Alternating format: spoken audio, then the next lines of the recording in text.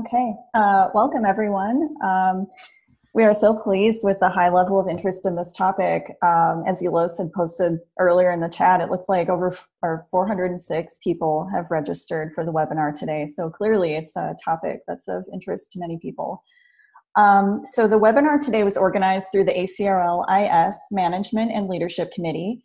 And I am Nicole Pogowski, Associate Librarian and Instruction Coordinator at the University of Arizona Libraries. And I will be co-moderating today with our chair, Matt Upson, Associate Professor and Director of Undergraduate Instruction and Outreach at Oklahoma State University.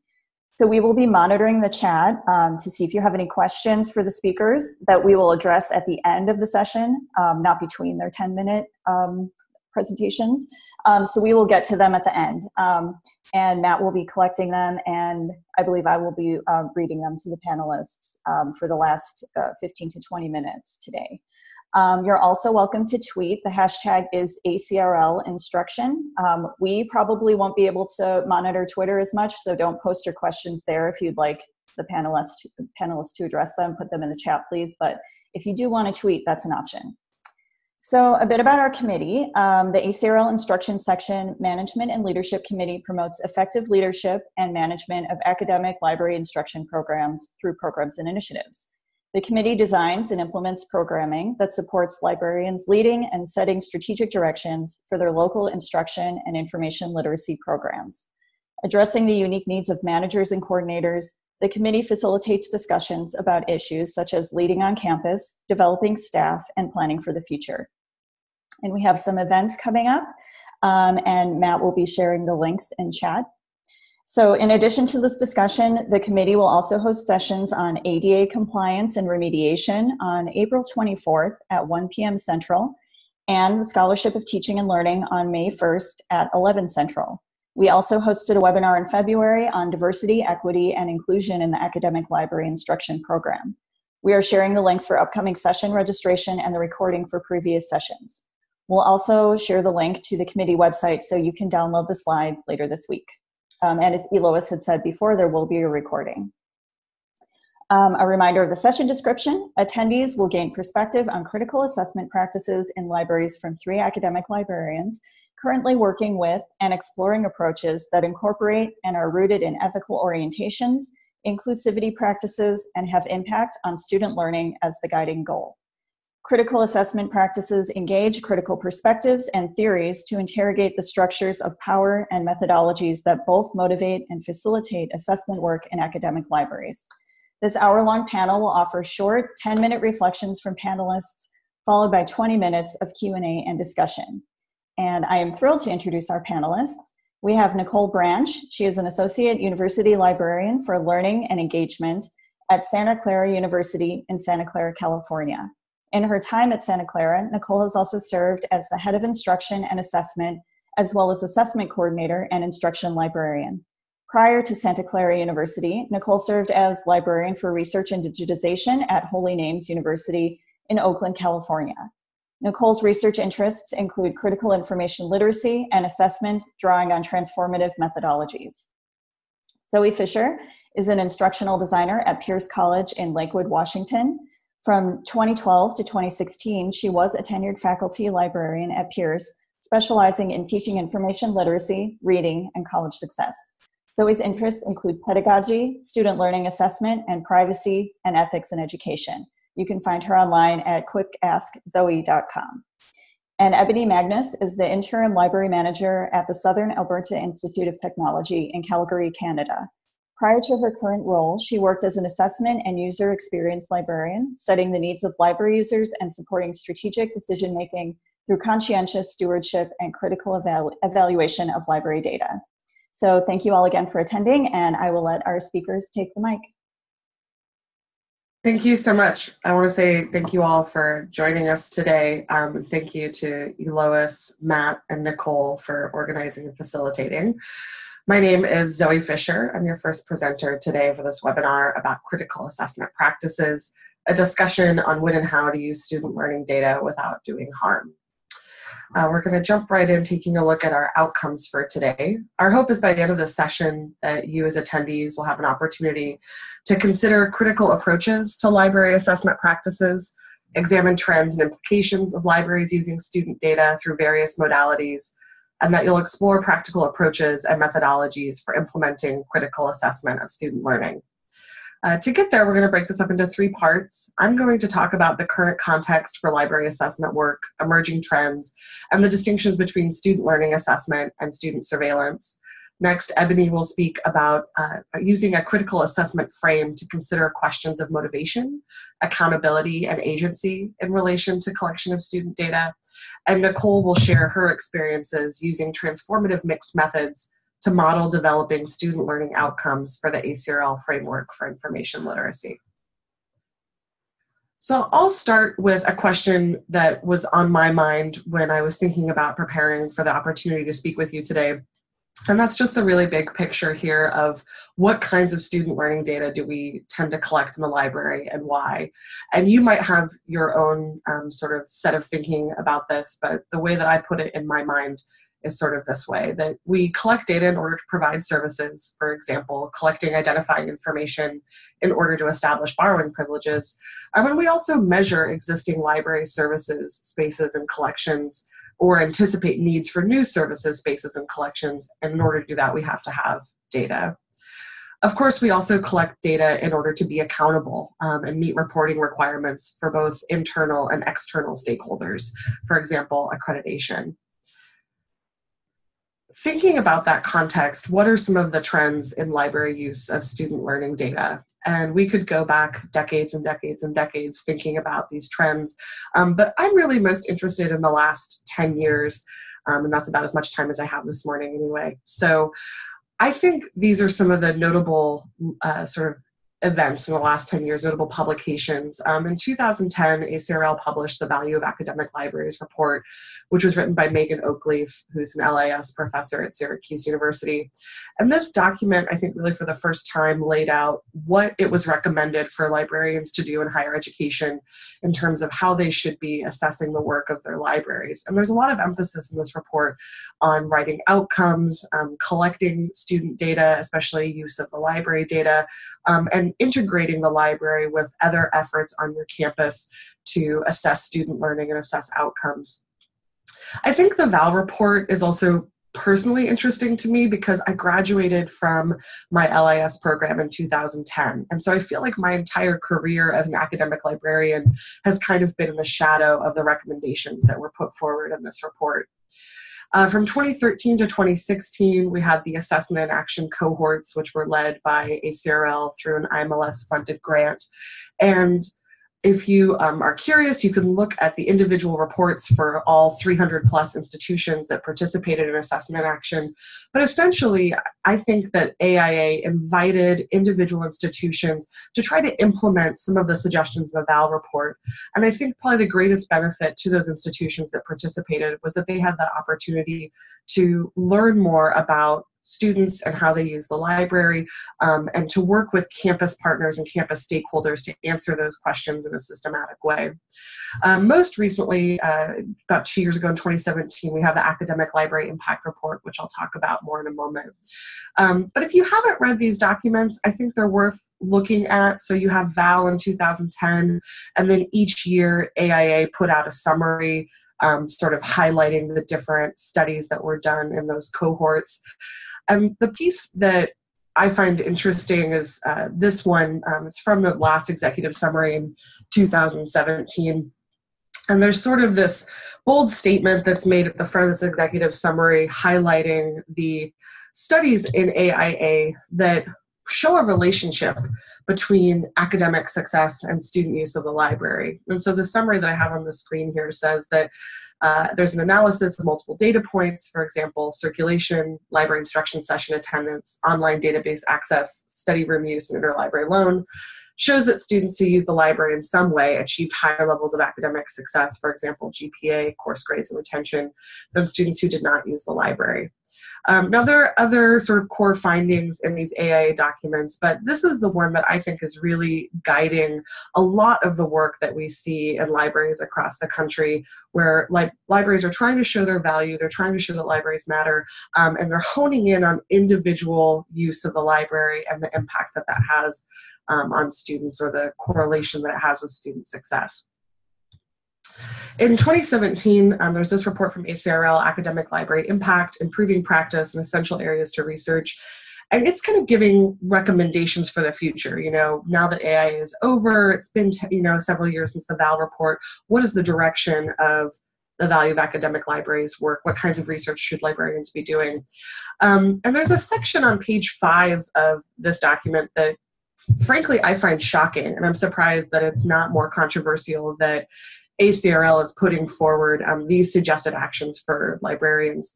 So this is a section from page 5, which lays out several bullet points advocating for libraries to collect data, specifically learning analytics kind of data that can be used in other systems across campus. And so some of the pieces that really stick out to me are the suggestion that libraries should collect data that can be integrated into learning analytics software, that library data should be included in multiple systems within the academic institution, and that library data should be used to predict student learning and success based on shared analytics.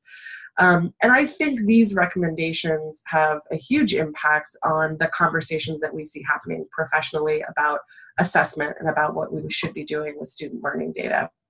So, for example, Library Assessment Conference was in Houston just about 4 months ago at the end of 2018. There were 18 different sessions of shared papers at that conference. There was one session about teaching and learning because Library Assessment Conference covers a lot of different topics, including services and spaces and things. But I thought it was notable of the 5 papers, 5 presentations in this session, 2 of them were about learning analytics and libraries. And I think that's really a direct response to the trends we've seen moving forward from the VAL report through AIA through the Academic Library Impact document. And this is the question I find myself sitting with, looking at about 10 years of these trends. And it's this: are we interested in measuring what students do or what they learn? And I think the word surveillance is appropriate here when we look at student behavior in library assessment, taking data like easy proxy logins, ID card swipes, article downloads, circulation records, tracking the amount of time that students spend in different spaces, both physical and online, and then connecting those individual actions with individual student performance and achievement. We're not really monitoring learning. I think we're monitoring behavior and what students do.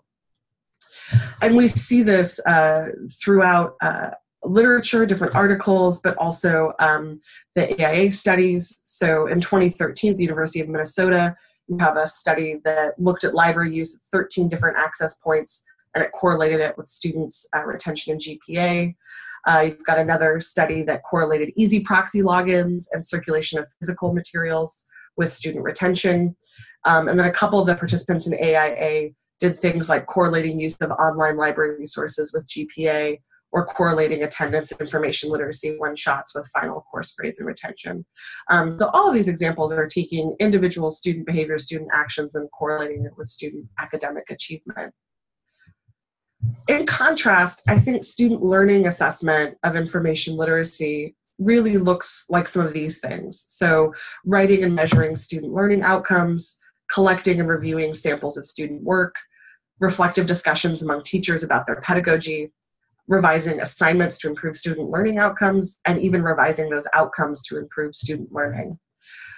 This kind of work might not get published or fed into a dashboard, but it matters, and it has a huge impact to your students, especially, most importantly, I think those discussions that teaching teams can have about what they see in student work, what they value, what they're hoping to see. I think those discussions can be transformational and can yield really interesting new conversations, new directions for teaching and learning with students. If I could wave a magic wand and get what I wanted, I would really love to see more academic library assessment that's qualitative, ethnographic, longitudinal, rooted in conversations about pedagogy, power, and barriers and obstacles to learning faced by students, and respectful of students and their experiences, honoring their voices and expertise. So as I kind of wrap up with the time that I have with you today, I wanted to highlight some of the research and writing that I'm inspired by that I think is worth your time.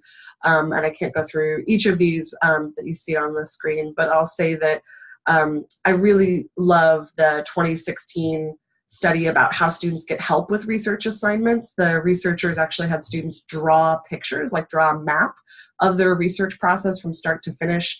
And then they interviewed some of those students and asked them about their help-seeking behaviors. I love phenomenography as a methodology. So the Boone, Johnston, and Weber study, where they asked English faculty to talk about what they thought information literacy is fascinating. And of course, that builds on Christine Bruce's work from the 90s about the phenomenon of information literacy. Most recently, a publication I'm really excited about is the Academic Libraries for Commuter Students book, which was edited by Regalado and Small. Their work, I think, has a lot of implications for higher education today due to the high number of commuter students that we have, thinking about their lives, the challenges they face, and how libraries can adapt to serve them better. I think that's a fantastic publication. I'm excited about it. And of course, the ACRL project, I think, is a great example of like a longitudinal ethnographic study of students in higher education and how they actually get research done. So with that, I'm going to pause there and hand things over to Ebony, who's going to take us a little bit different direction now that I've kind of laid out the foundation of the practical day-to-day, what's happening with student learning assessment and student learning data in the library. And Ebony is going to talk a little bit more about some of the motivations and the philosophy and theory behind it. Thanks, Zoe, and thanks everyone for attending today. Just gonna see if control goes over to me. So a critical assessment framework incorporates mindful practice in which power and positionality are at minimum laid bare, if not actively questioned, and the agency and authority of participants is respected and held paramount. This means accepting that assessment is not neutral, nor are mechanisms of data creation and collection.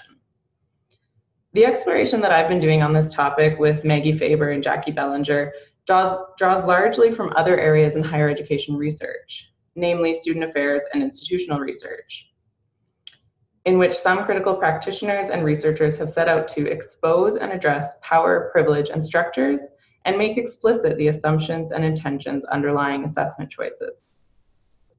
For Wall, Hirsch, and Rogers, increased attention to power and questioning whom assessment is serving is central to expanding the discussion of what type of practice should be engaged by the assessment community. Assuming this frame when we design and conduct assessment work doesn't mean that we can't create or gather data or explore the possibilities afforded to us through large-scale data analysis. But it does require that we ask questions such as these. How do institutional assumptions and agendas, whether explicit or implicit, shape the student data we collect, and further what type of data we deem valuable? Where does our accountability lie in the creation and use of student data, and does it create harm? And are we engaging students in meaningful and authentic ways in the creation, analysis, and communication of data and insight? In her qualitative coding of library assessment conference proceedings, Doucette outlines that many assessment projects reported on appear to be motivated by proving and/or improving something about the library. However, preceding even these broadly framed drivers, Doucette locates the antecedent motivation as coming from university administration, who are themselves being pressured and required by governments and accrediting bodies to demonstrate learning and research outcomes. And she questions the extent to which we, the profession, respond without interrogation or reflection on the possibility of libraries playing a role in having conversations about or shaping that demand. In their 2018 article exploring the frictions that arise between learning analytics and some of the professional ethics of librarianship, Jones and Salo explore the motivations for using big data and learning analytics in libraries, pointing out that while institutions use data to better understand their students, in addition to other goals such as resource optimization, cost savings, and revenue increases, that examining student data may directly or only tangentially benefit students, or may benefit only the institution.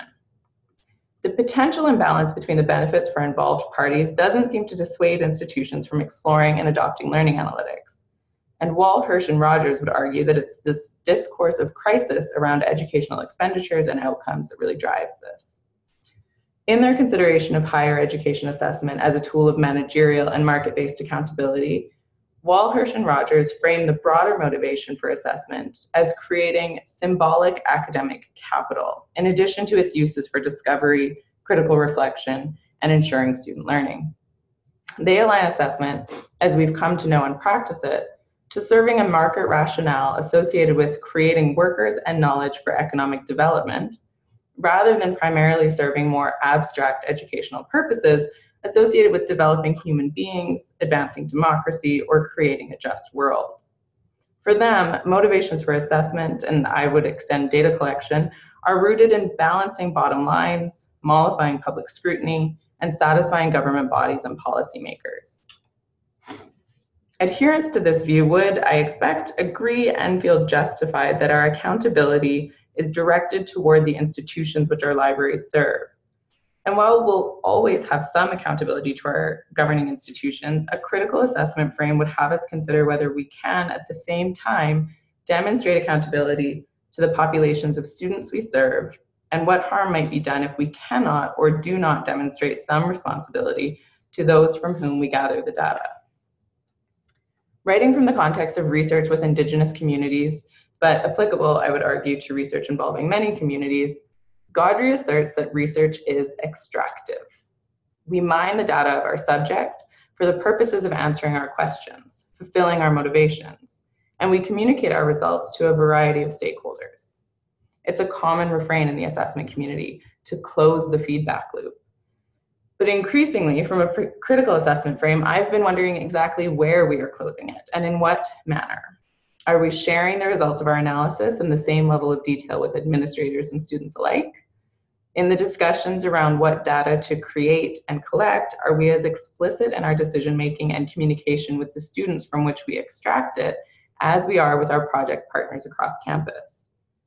Gaudry draws attention to the fact that often in Western research, responsibilities are oriented toward the academy, either toward academic colleagues or toward some abstract notion of truth, while failing to account for many other versions of this truth.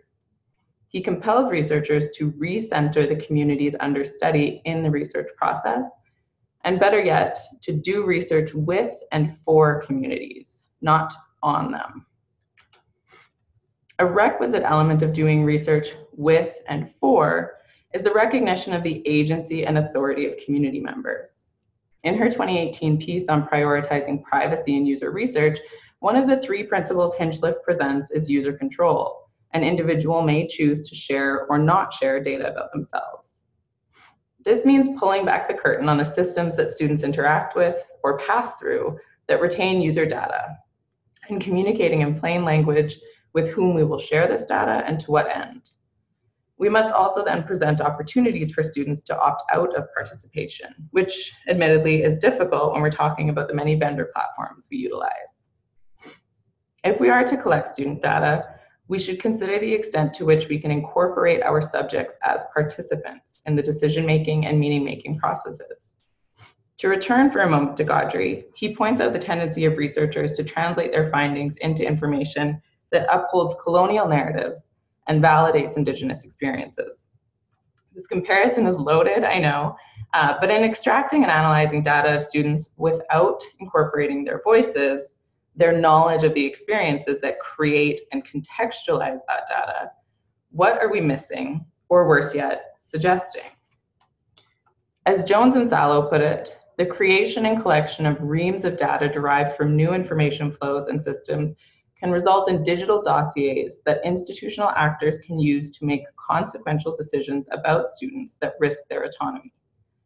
Institutions are purposefully aggregating massive amounts of student data without limiting data dredging for correlations that could favor values and interests of powerful actors while disenfranchising students.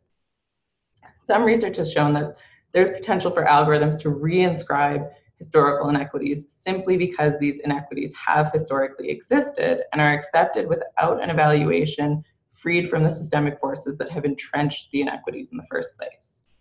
Like self-fulfilling prophecies in which the marginalized self has no say. So on that slightly depressing note, what do we do with all of it? Zoe already mentioned at the top some alternative methods to large-scale collection of what is essentially transactional data.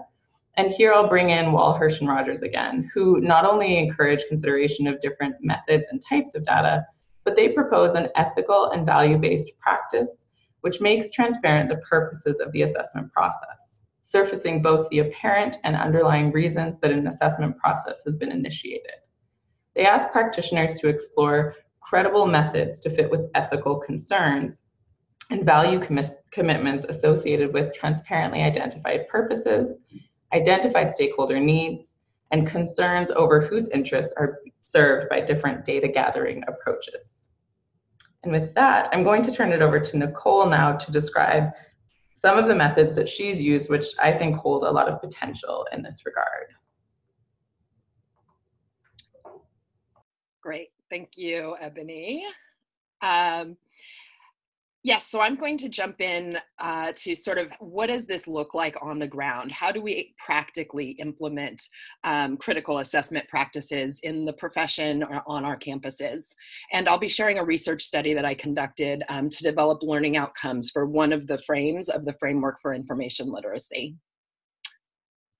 Sorry, I'm seeing if I have advance, there we go.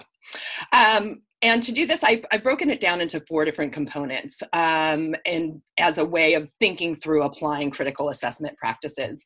The first is to adopt a theoretical stance. The second is to research or assess critical issues. The third is to align methodologies with the critical stance, and then to apply the findings. And I'll be walking through each of these 4 components for the research project that I conducted. The first is adopting a theoretical stance, and specifically adopting a critical approach, a critical lens to the entire assessment or research process. And for me, this took the form of transformative research paradigms. And this was a paradigm that I discovered. It was developed by a faculty member from Gallaudet University, Donna Mertens, and she describes transformative research paradigms as those that recommend the adoption of an explicit goal for research to serve the ends of creating a more just and democratic society. And I think particularly importantly, that it permeates the entire research process.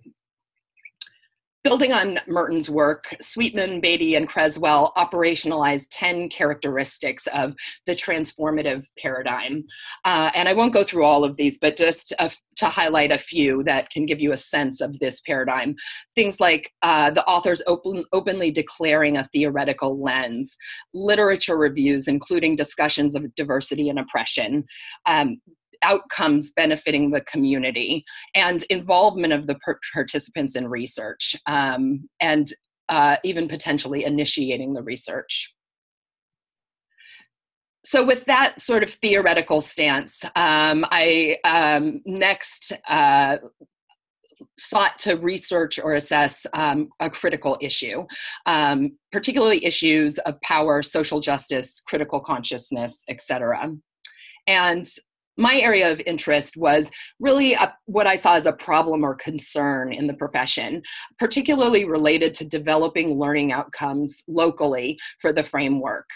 There was also concern about whether or not the framework was even accessible. And those devoted to critical practice also questioned whether or not the framework really went far enough to address issues of social justice. I also felt there was what I'm calling outcome dissatisfaction, which was just sort of a general dissatisfaction in the profession with the outcomes that we have developed, processes for developing them, inspiration really for outcomes that got more to what we were truly interested in. And I was particularly interested in learning outcomes because they're really the foundation for all assessment. And everything that we learn about student learning, everything that we examine flows forth from learning outcomes. And that led to my question, how might we create local learning outcomes that are meaningful, important, and articulate social justice and critical thinking elements that I believe the framework really provides the opportunity for. Next, I sought to align my methodology with my theoretical stance. And I literally stumbled on a methodology called concept mapping. And those of you who are instruction librarians may be very familiar with concept mapping that looks something like this. So mind mapping has been used extensively in information literacy pedagogy and in instruction. And it's typically an individual activity where students engage in some kind of mind or concept mapping. And it's a great methodology, but it's not the methodology that I'll be referring to. So the kind of concept mapping that I worked with is a distinct methodology, and it was developed by William Trocum, and he describes it as integrated mixed methods. So it includes both quantitative and qualitative components, but they work together. They're not distinct parts. And the focus of concept mapping is really the collaborative engagement of stakeholder knowledge, and it includes 4 core components, and I'll walk through these in more detail, but it includes brainstorming, sorting, rating, and then mapping. I felt concept mapping really aligned with a transformative paradigm for a number of reasons, including it's flexible enough to really allow the opportunity to focus on social justice and issues of power. I felt it had the potential to really deeply engage participants, almost as research partners. And then it could address those concerns within our community around developing learning outcomes. And I also thought by focusing on issues of social justice and learning outcomes, the outcome might really be used to affect change and to benefit the community, including our community of students. So my specific study, this was conducted in winter and fall of 2015, and I recruited 11 librarians from across the country. They represented a variety of different subject areas in terms of their responsibilities, everything from humanities to STEM to business. And it also they represented a variety of different institution types, large, small, secular, non-secular, and also different student demographics. And the concept that we were exploring was just one of the frames, and that was the framework, or the frame information has value. And I should note that the goal of this was not to create the learning outcomes that we should all use for this frame. It was to model a process and to test a process that we might implement locally. And this study was conducted entirely virtually. And to walk you through the steps of this process, the first component of concept mapping is being sure that the concept is clearly defined. In this case, it was clearly defined by the process that created the framework. And so we didn't have to do a lot of additional work to define the concept. So the first time that the group got together was for a brainstorm focus group. And this was a true brainstorm. So our goal was to generate as many learning outcomes as possible for the frame. And we did not do any wordsmithing. All ideas were valued and recorded. So we didn't debate the merits of anything that was generated in the brainstorm focus group. This was conducted for 90 minutes via Zoom. And in the end, we had over 100 learning outcome statements. Statement synthesis, the next step, is to sort of clean up what was generated in the focus group. So through this process, I did things like remove redundancies. I adjusted the language to make sure that it was formatted in typical learning outcome statement format, as well as making sure that the Bloom's taxonomy components matched with the sort of spirit of the learning outcome. This was provided to the group for optional feedback, and in the end, we had 75 learning outcome statements. The next component of concept mapping is sorting and rating.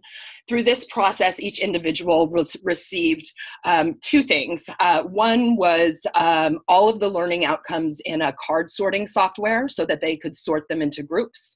And the second was a Qualtrics survey with each learning outcome with the option or the ability to rate it on a scale from 1 to 10 based on how important the individual felt that learning outcome was. And the participants completed this in 1 week after receiving the materials. The next step is map generation. So and the thing with concept mapping is that it creates a literal visual map of how the group thinks about each of the things from the brainstorm group in terms of the sorting and also the rating. So to generate the map, I applied hierarchical cluster analysis to a multidimensional scale. And both of those were created through the usability test card sorting software.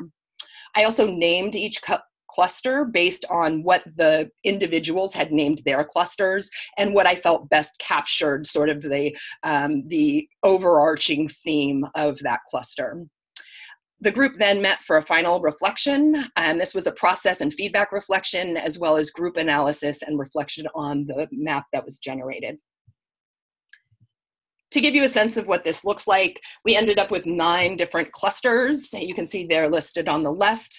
And then I've also included just one learning outcome to give you a sense of what the learning outcomes in that cluster looked like.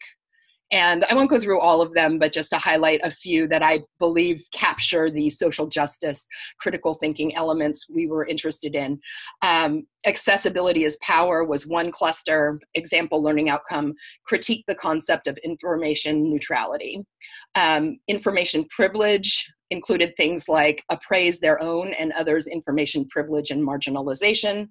And then information is powerful included things such as recognize that the distribution of information can be politically motivated. And just a sidebar, this study was conducted in 2015. I think it would be very interesting to replicate this now and see what new additional things come up. And this is the concept map that was generated through this process. So you can see each of those numbered points represent one of the learning outcomes. And the clustering, again, was created with the hierarchical cluster analysis. A couple things to note: the darker the saturation, the darker the blue on the map, the more highly rated that cluster on average was for the group. You'll also notice that some of the clusters are more tightly packed and some are sort of misshapen and more spread out. The more tightly packed the cluster, the more consensus there was among individuals that those learning outcomes belong together. The more spread out, the less consensus. So that was the process, and I really felt like it was a highly successful process. It was very engaging. The outcome really highlighted the issues of social justice, of critical thinking, of the common good that we started out with. And then where I'm at now is applying the findings. So how might we use these findings to address issues of power, social justice, and the common good? And I'm not as deeply into this part, and also just for time considerations, but a few things that I've been experimenting with that I feel also align with transformative and other critical methods is coding student work. And I've also conducted, in conjunction with faculty members, document-based interviews with students. And I believe the learning outcomes generated during this process could be valuable in terms of these kinds of methodologies for assessment. I'm also very interested in other approaches. So that's the transformative mixed methods and concept mapping. And just a super quick plug, I do have an article that will be out this summer in Communications and Information Literacy, so you can look out for that. And now I will hand it back over to Nicole, who's going to moderate the Q&A. Thanks so much, everyone. That was really enlightening, and learned a lot through that. I've posted some tweets on Twitter of my notes. I saw a couple other people were tweeting as well, so feel free to check over there. Okay, so let's get to the questions. Matt's been posting them. We have a shared doc here, so I'm just going to open this up. I think I'll just go in order and let the panelists respond, and then we'll move on to the next one. And if you have questions as we go, keep adding them to the chat, and Matt will send them over to us, and we'll just keep going until we run out of time. So the first question we have is actually a comment from Ann Zald. She said, "Thank you, Zoe, for this great overview. I don't think the extremes that you highlighted are mutually exclusive. Indeed, your source list at the end of your talk emphasized this as qualitative and student learning focused research / publication continues to occur." So that's more of a comment, but Zoe, if you'd like to respond, please go ahead. No, I appreciate that. Thank you. Oh, okay. Okay, great. Okay, so next question is from Brian Hickam. Please let us know how often data on students is broken down by size and type of school, location of school, e.g. country, region, US, Midwest versus US West Coast, etc. I'd like to know how easy it is to compare apples to apples for each type of situation.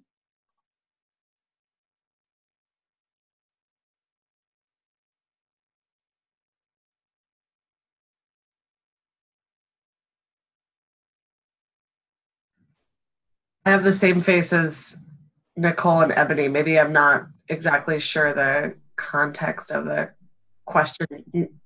Nicole Bogowski, can you maybe interpret that a little bit for us, what you think they're asking for? Or yeah, let me look at this again.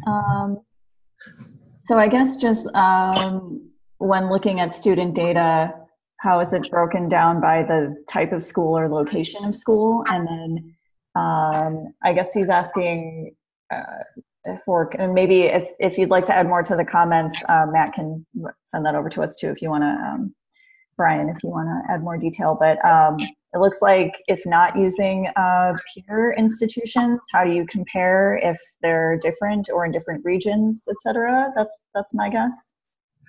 I guess the first thing that comes to mind for me, just from what I shared, is, Assessment in Action has a searchable database of all the hundreds of projects that were in it. And so you can look for peer institutions that way pretty easily if you want to find someone in your region or a similar kind of university or community college. And I think there's a really good cross-section of types of institutions represented across those cohorts. So that's one resource that comes to mind for me. I don't know if Ebony or Nicole have other ideas about how to respond to that. From the Canadian context, I'm not even going to wade into that.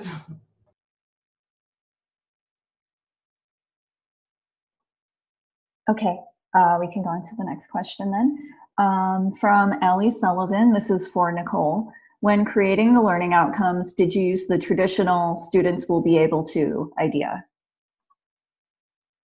Yes. So the prompt for the brainstorm was students will be able to, and then we just brainstormed from there.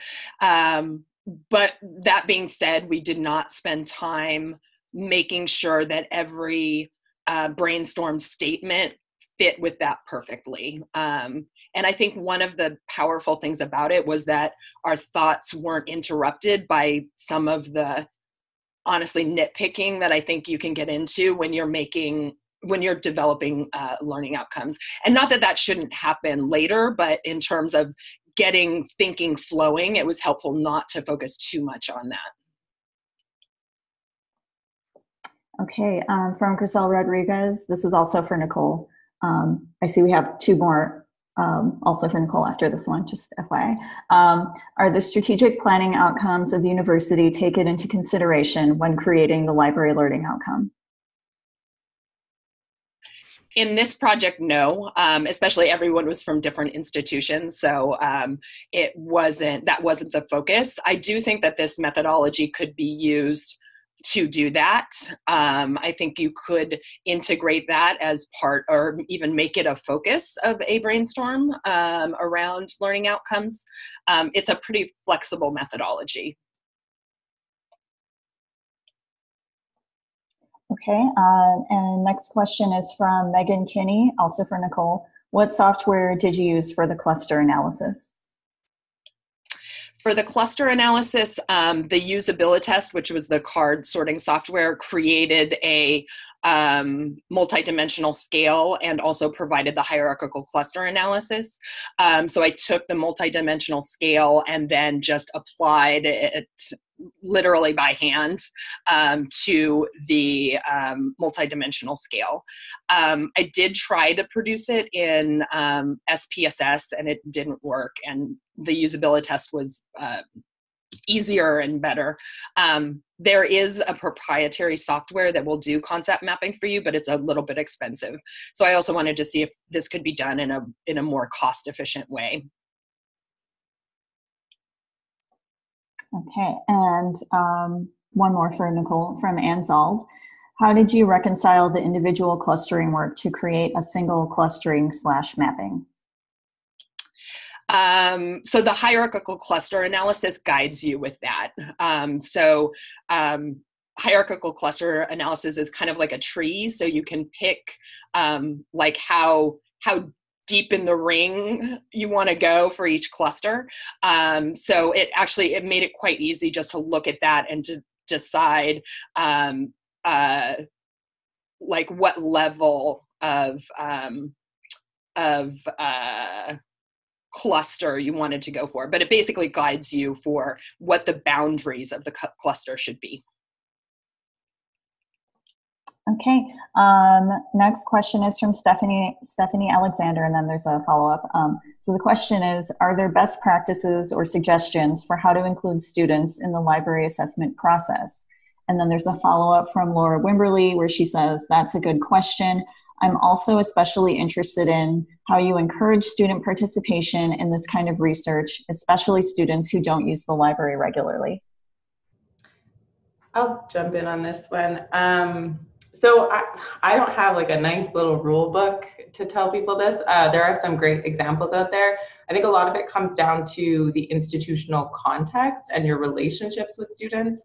Relationship building is extremely important in this sense.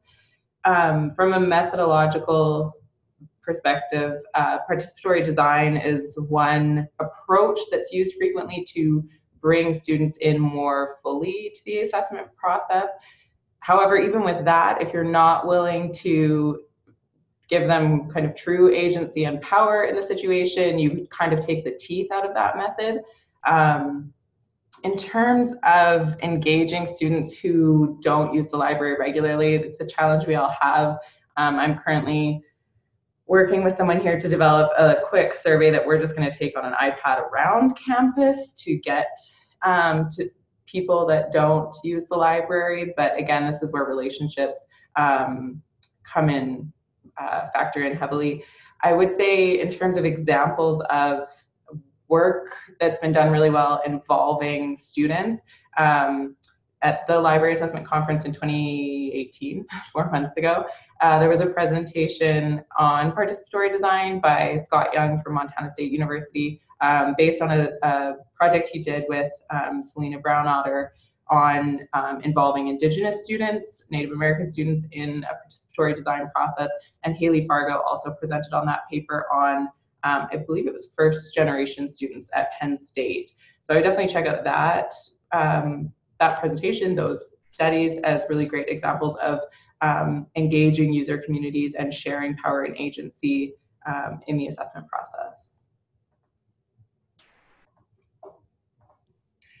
I agree with all of that. I also would share, so the document-based interviews that I mentioned, those have been really interesting in terms of the level of engagement and of students in that process. They've doing them, I've realized students aren't often asked to talk about their work in that way, and that it was really a engaging process for them. So I think there's also other methodologies that that can just engage students in a more authentic way in talking about their work or talking about their learning, and things like that, I think have a lot of promise as well. Okay. Next question is from Tyler Moses. Where can we learn more about pedagogies associated with assessing student learning?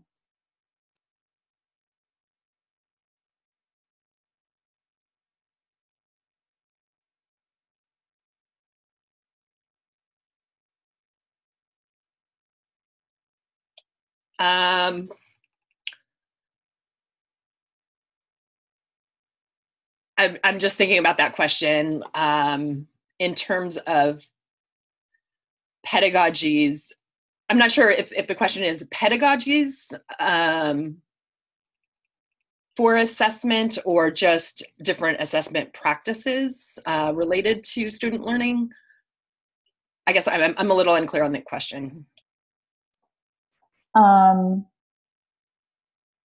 Maybe, hopefully this is a correct interpretation, but I would guess just maybe methodologies associated with assessing student learning.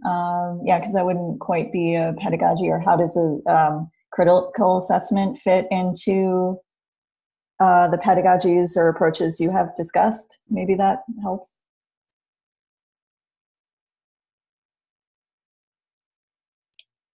I would say in terms of how it fits into my pedagogy, for me, issues of social justice, equality, sort of the more critical components of information literacy are of deep interest to me. So I'm interested in examining those in my pedagogy. And then the limited amount of assessment of student work that I've done with the learning outcomes from the research study, I found it very helpful to be able to look at student work and sort of identify what those more critical information literacy skills look like in terms of their work, and to identify areas where we could perhaps better support their learning in those areas. So that definitely informed how I moved forward in particular classes, and how I designed my lessons for the course. So I was able to shift and develop my own pedagogy based on what I was observing through student work. And I think having those kinds of learning outcomes allowed me to investigate that.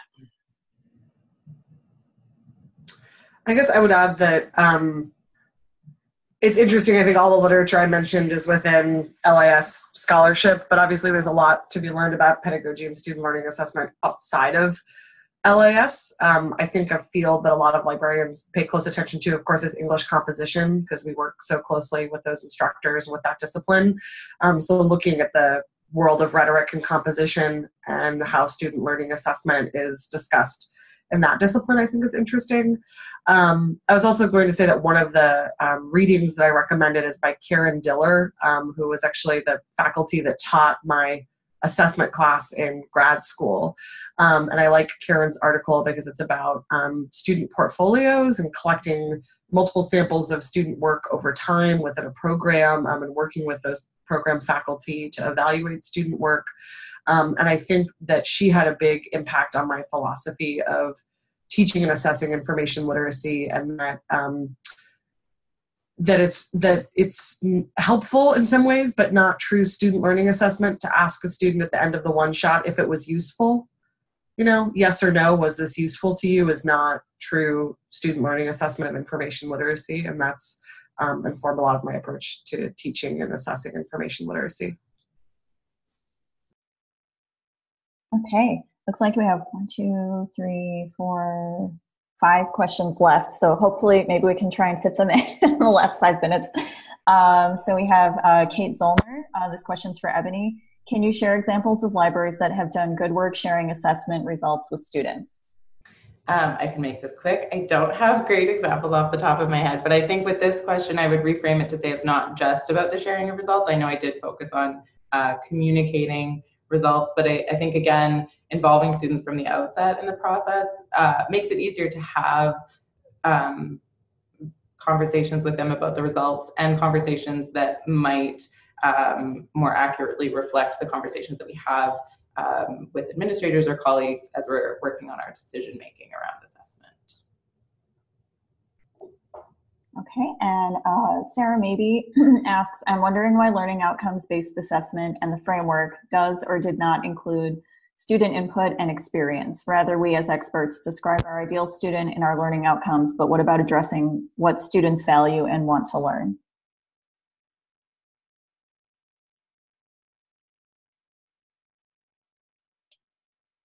I think that's a good question. And I was on ACRL IS during framework discussions, and I'm trying to remember if or how student voice was brought into it. I don't think it was, but I think it could be. And I actually think it would be fascinating to do something like concept mapping with students and with faculty. And some iterations of concept mapping actually do work with different distinct stakeholder groups and then look at what are the consistencies or differences between how those two groups conceive of that particular concept. So I think it's an area that there could be a lot of really interesting, exciting work around. And not just that methodology. I think there's other ways that we could get at it. But I think it would be really interesting. And I think that's a great question. Okay, we have two questions that are aimed at Nicole. So from Brooke Duffy, I'm going to combine them into one. How does Nicole's methodology integrate student participation? And does Nicole Branch have a paper with detailed methodology explaining the cluster mapping method? My particular study did not integrate students in the development of the learning outcomes, but I do think that that would be a really interesting sort of next level or next step. In terms of applying the learning outcomes, as I mentioned, I think the document-based interviews have been a really interesting opportunity to connect with students. But I think there's more that could be done in terms of using those learning outcomes with students. In terms of the paper, we do actually, on our slides, we have a extensive list of references. So you can check those for articles about concept mapping. And Trocum is the main author, but and gives very concise explanations of the methodology. Okay, we're doing so good. We have 3 minutes left and we have one more question. So from Scott Young, when we're aiming at the difficult task of changing culture, who are our allies? Who should we be working with across campus and in our wider communities?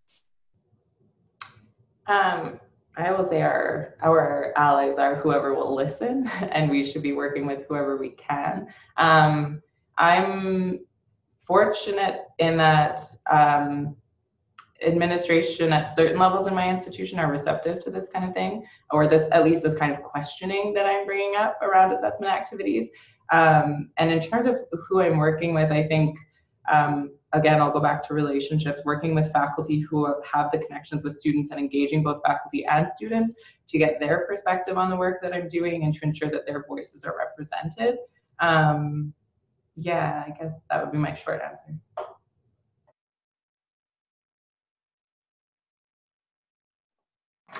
Okay. Oh, sorry. Go ahead, Zoe. Yeah, I was just going to say, I think sometimes student services gets overlooked, and that librarians do work a lot with faculty, and sometimes we're part of faculty shared governance. And I think it's easy to lose sight of all the different wraparound services that students use, and looking at the ways that they gather data on students, the kinds of questions they ask, the way that they answer them can be interesting and informative. It can also give you some insight into how much data is extracted from students from all different service points. You know, they're swiping into gyms, they're swiping into different centers, and I think just the library should be involved in more of those campus-wide conversations about how are we tracking students and how do we get data from them and how are they ethically involved in that. Yeah, and actually I would just add to that too, institutional research, which might have different names. It might be institutional planning at different institutions. They are typically the kind of holders of a lot of student data, so engaging them in conversations around this.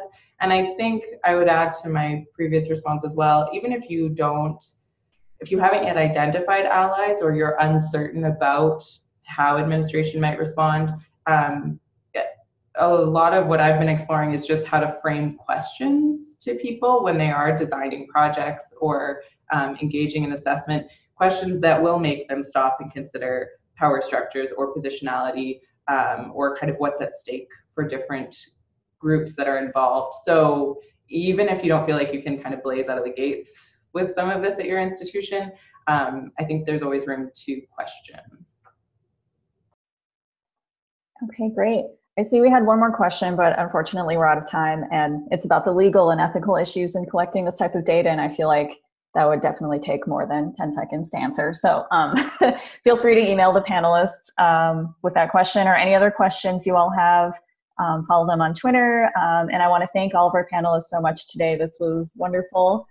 Thanks to Elois for managing the technical aspects of the webinar, and also thanks to Matt for managing all of the Q&A and behind the scenes. So great. Thanks everyone for attending, and there will be a recording. It should be emailed to you sometime later this week, hopefully. So thanks again.